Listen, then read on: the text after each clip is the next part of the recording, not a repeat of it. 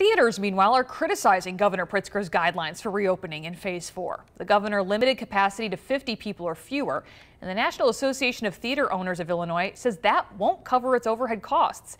It argues 50% capacity should be allowed instead, or many theaters won't be able to reopen June 26th.